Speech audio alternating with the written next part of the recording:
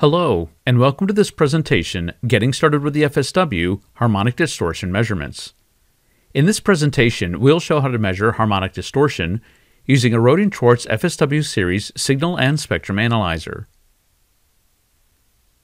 This presentation assumes a basic understanding of spectrum analyzer operation and harmonic distortion measurements. If you're unfamiliar with these topics, or if you'd like a brief review, you might want to watch the presentations Understanding Basic Spectrum Analyzer Operation and/or Understanding Harmonic Distortion Measurements before beginning this presentation. As you should already know, harmonic distortion can be quantified in two ways. The first is the amplitude of the individual harmonics. These are normally reported as powers relative to the fundamental, so units are typically dBc, or decibels down from the fundamental carrier. In this example, the amplitude of the fundamental is measured as an absolute power in dBm, but the power of each harmonic is reported in dBc relative to this power. The other way that harmonic distortion is quantified is as the combined power in multiple harmonics relative to the power of the fundamental. This is referred to as total harmonic distortion and can be reported either as a percentage or in dB. There are two ways of measuring harmonic distortion on the FSW. The first is measuring the harmonics manually using markers. The second is using the FSW's automatic harmonic measurement function. Let's start by explaining the manual process. The standard spectrum markers on the FSW can be used to measure the levels of the fundamental and the harmonics. In this case, markers are normally configured as delta markers to show the difference in level relative to the fundamental. In this example, the second harmonic is down about 37 dB from the fundamental. The third harmonic is about 53 dB down, etc. Note that this method does not automatically calculate total harmonic distortion, which is a somewhat non-trivial task.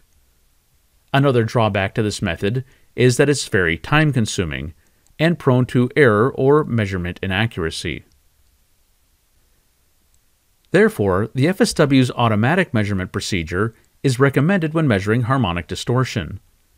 This function uses zero-span mode to first measure the level of the fundamental, and then each user-specified harmonic individually. Parameters such as resolution bandwidth and measurement time can be either manually or automatically defined. We'll cover this in more detail in just a few moments. At the end of the measurement, the FSW displays both the level of the individual harmonics as well as the automatically calculated value of total harmonic distortion. In the remainder of this presentation, we'll go step by step through how to configure and use this automated measurement. To start the automatic harmonic distortion measurement, press the Measure Hard key and then select Harmonic Distortion from the Further Measurements category. Note that harmonic distortion is a standard spectrum measurement and does not require any additional hardware, software, or license code. The parameters needed for a harmonic distortion measurement include the number of harmonics we want to measure, the sweep or measurement time, and whether or not the resolution bandwidth should be automatically adjusted. We'll explain the last two parameters in more detail in just a moment. Pressing the Adjust Settings button causes the FSW to automatically search for the peak, that is, the fundamental. The FSW will then use this frequency to calculate the frequency of the harmonics. And, as with most FSW measurements, the Display Config button can be used to select how the measurement results should be displayed, for example in a trace, a table, etc. Recall that the FSW uses zero-span mode to measure the fundamental and each of the n user-defined harmonics. In this example, measurements are being made up to the 8th harmonic. The harmonic sweep time parameter defines the zero-span measurement duration. Longer sweep times improve accuracy, but will also increase overall measurement time. The FSW displays this as the cumulative measurement time, that is the total time required to measure at the fundamental and at the defined number of harmonics. This is simply the number of harmonics times the measurement time, and the value is displayed in the FSW's channel bar. Here, 8 harmonics with a measurement time of 50 milliseconds each yields a cumulative measure time of 400 milliseconds. Another important setting in harmonic distortion measurements is the resolution bandwidth, which can be set manually or automatically. As a general rule, resolution bandwidth should match the width of the harmonic. Here, the green shaded area represents a resolution bandwidth filter within appropriate width. Using too wide of a resolution bandwidth, as shown here in red, will result in surrounding noise power being added to the measured power of the harmonic. Another thing to keep in mind is that harmonic width increases with increasing harmonic order. For example, the third harmonic of a signal is usually 3 times wider than the fundamental. Therefore, the resolution bandwidth should also be increased with increasing harmonic order. We'll cover this in more detail on the next slide. And finally, remember that higher order harmonics may have very low amplitudes, and in this case, it's particularly important to choose a resolution bandwidth such that noise does not affect the results. The FSW will automatically scale the resolution bandwidth for each harmonic if Harmonic Resolution Bandwidth Auto is enabled. In this case, the target resolution bandwidth for the nth harmonic is the resolution bandwidth of the fundamental times n. For example, if the fundamental uses a 100 kHz resolution bandwidth, then the second harmonic will use 200 kHz, and the third harmonic will use 300 kHz. However, keep in mind that spectrum analyzers normally only allow resolution bandwidth to be set in certain steps. So, if the target resolution bandwidth is not available, the next largest resolution bandwidth is used. The resolution bandwidth for the fourth harmonic should be 4 times 100 or 400 kHz, but since this is not a standard resolution bandwidth step, the resolution bandwidth will be bumped up to 500 kHz. Resolution bandwidth will stay at 500 kHz for the fifth harmonic, and then increase to the next available step, 1 MHz, for the sixth harmonic. If Harmonic Resolution Bandwidth Auto is disabled, then the same resolution bandwidth will be used for the fundamental and for each harmonic, regardless of order.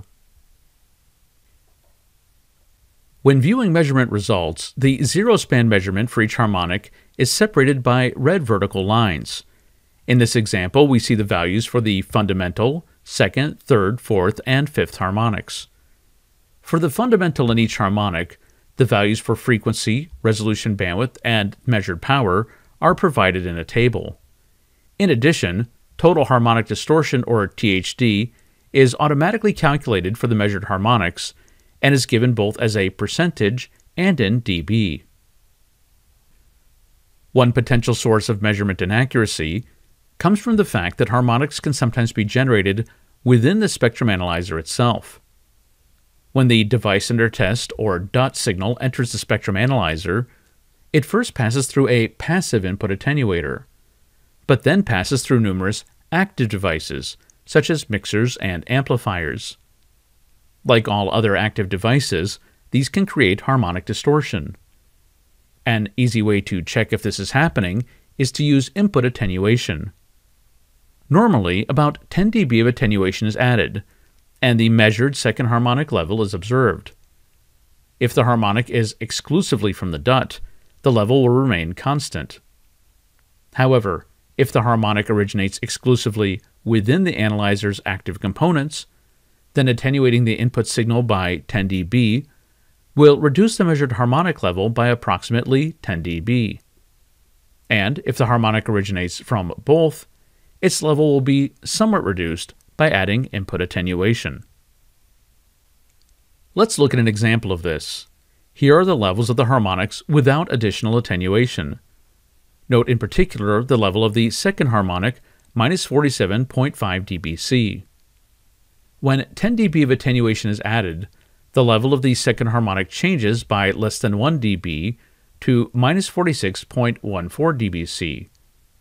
So in this case, we can say that the analyzer is adding little to no internally generated harmonic distortion to the measured signal. Let's end with a brief summary.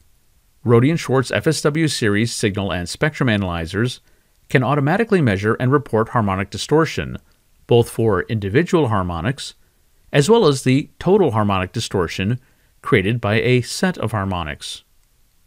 Harmonic distortion power measurements of the fundamental and defined harmonics are made in zero-span mode using a configured resolution bandwidth and measurement time. In most cases, the user only needs to specify the number of harmonics of interest, although additional parameters can be manually or automatically defined as well. And finally, note that attenuation can be used to help determine if the measured harmonics are being generated within the analyzer itself. This concludes our presentation, getting started with the FSW harmonic distortion measurements. If you'd like to learn more about other spectrum analyzer measurements, or about spectrum analyzers from Rohde & Schwarz, please see the links in the video description. Thanks for watching.